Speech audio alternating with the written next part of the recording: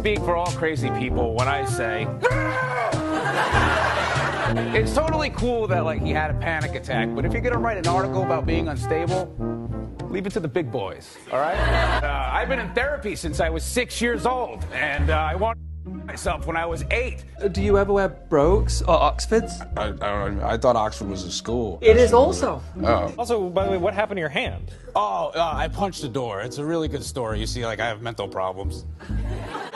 That's a story. It's a story, yeah. Get great basics. Basics? They cost a fortune. Do you know where we are? What, mannequins? They're like $3,000 apart. The good-looking They're mannequins? literally like $3,000 apart. What have you been up to since you got sober?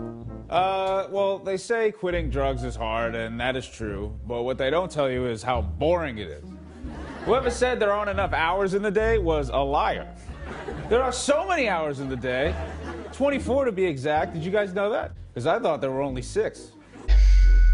I don't know why you guys are having me. It's like a Q-list celebrity. It's supposed to go well, but we all know how it's gonna go. Yeah. Now, let's be honest, we kind of started off on a bad note. You only asked for something simple. You wanted a bacon, egg, and cheese. Oh, I thought you meant the fact that I said yes to this at all. At like 2 in the morning, at like, you're like, hey, you want to do my show? And I was like, yeah!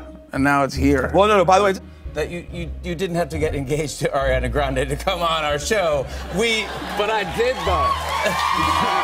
I love you too. I feel like I won a contest. So, Natalie, you're Israeli-American? Yeah, Oh, and you're English and your parents are Albanian? that's correct. Where are you from? Oh, Staten Island, which means I'm half seagull and half garbage.